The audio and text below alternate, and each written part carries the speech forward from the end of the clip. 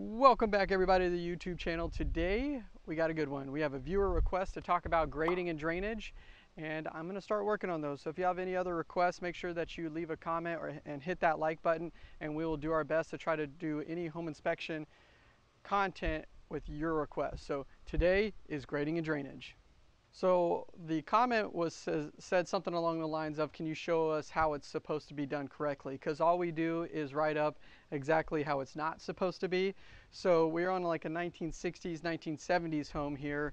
And what really stuck out to me was how well the grading and drainage is. It's never going to be perfect on a 1960s or 1970s home because the homes sink over time. And then also we built them more flat.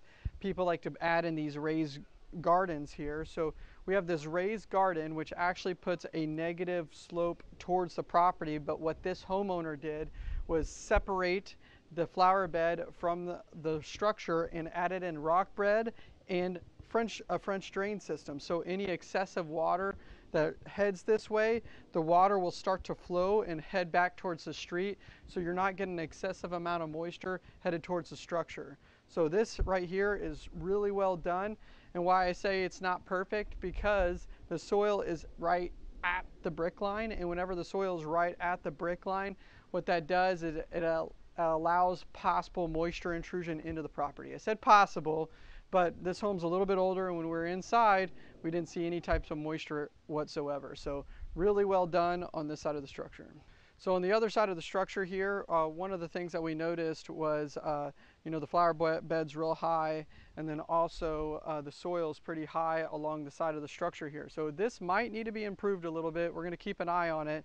But what we have here is they created a swell to let the water travel around the structure. So at the very end over here, you do have a dip where water can build up in this location, but it's far enough away from the structure it won't cause any issues. The biggest issue that it could probably cause is more of like mosquito movement to the property. So what we're going to do is maybe just make a suggestion to tie this low spot into the French drain system they already have. And you can see it's actually right in line where all the pipes are headed towards the street. So really well done on this side. They've done the best they could for what they've been given. Hey guys, if you like these types of videos, please make sure you hit that like and subscribe button. That's how we know we're doing well, and then also it helps grow the channel, and ESIS gets paid. One of the things that we spotted on the exterior of the structure is we have a primary drain line, and you can see they have it terminating right into the ground. We don't know if they're actually having this terminate just into the ground or the French drain system. How you know it's the primary is normally on these older properties, they send the primary outside close to the ground, and then also you have the secondary up here. So if you ever see any water coming out of here, that means that you have water pouring in your attic. The condensation from your main unit is pouring into the attic. So what would be a good idea is actually to raise this pipe up and have it pointed further away from the structure, about 36 inches, so less likely for termite movement, moisture into the property, and it won't get clogged, so water would travel up this whole pipe. So little improvement here, not a major issue, but it could cause a major issue if we didn't fix this right away.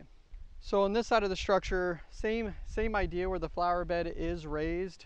Not as pronounced on that side, but they did the same thing. You can see how all the gutters are tied into the French drain system around the structure, and they're all headed towards the street too as well.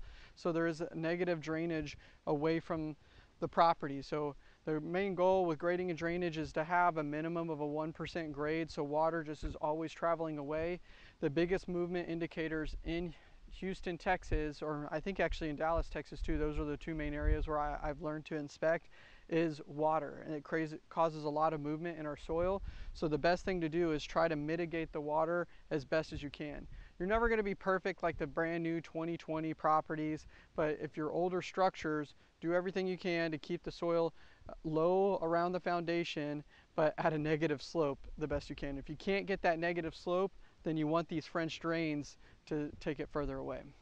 Okay, so headed to the backyard, one of the first things that we notice is on this side of the structure where it probably gets the least amount of sun, because you have the actual structure itself, and then you have the fence here, so it doesn't get a lot of sun, so it takes a little bit longer for the soil to dry out. So what they did, instead of just having like a muddy mess, is they added in a bed of rock to help drain the water towards that swell that we saw on the front side of the structure. So really good idea if you're having a lot of like dead grass or muddy areas. It's good to add in a heavy bed of rock. I like the midnight rock, the smaller rock, but this does a really good job too. It will allow the water to head away from the structure and move a little bit smoothly. So a really good job on this side.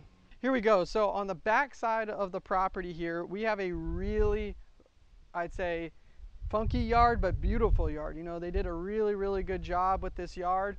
But the biggest thing is you can see that there is several low spots on the structure, and then the backyard, and how the water's traveling through. Well, the very first thing you notice they did is they added a French drain system, again, or a surface drain, whatever you like to call it, and it's going to take all this excessive water and take it away, which is nice.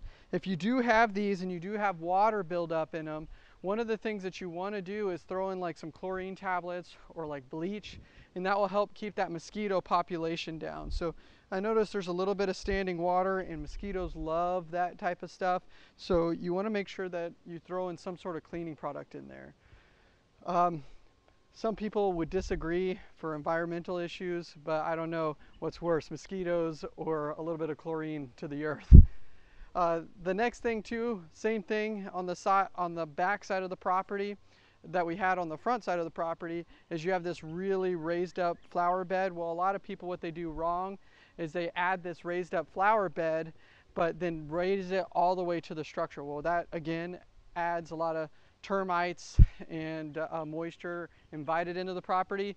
Did the same thing, added that rock bed separation with a drain system away from the structure. So really well done.